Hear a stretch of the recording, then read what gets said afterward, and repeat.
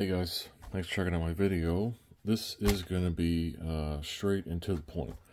I have an R720 that I got off of eBay, and it has a 4-bay 3.5 inch front, and it had a software RAID. So the first thing I did was get an R720P, the second RAID controller, R720P RAID controller. The second thing I did was get upgraded cables, because it came with just this here, right, which is just going to do for the software RAID, because it had a 4-bay SAS backplane.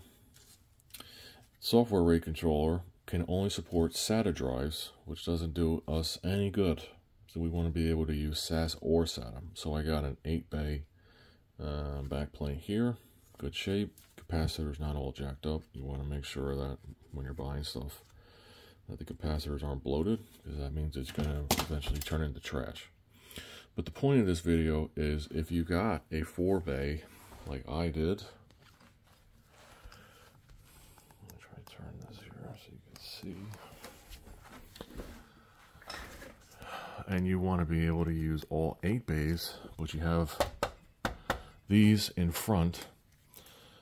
I cannot find any documentation on how to remove these in the manual, other YouTube videos, the general Google search.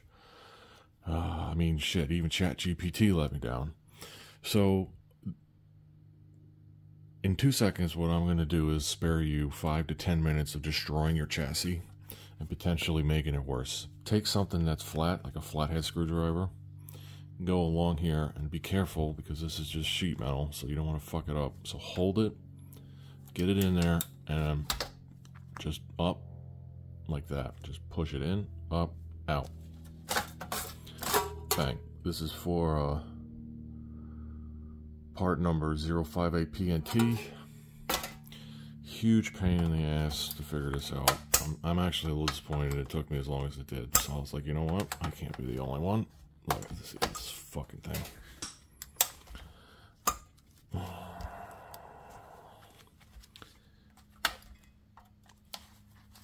Come on now.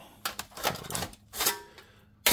And just like that, you now have 8 bays, 3.5. You got a super cheap upgrade.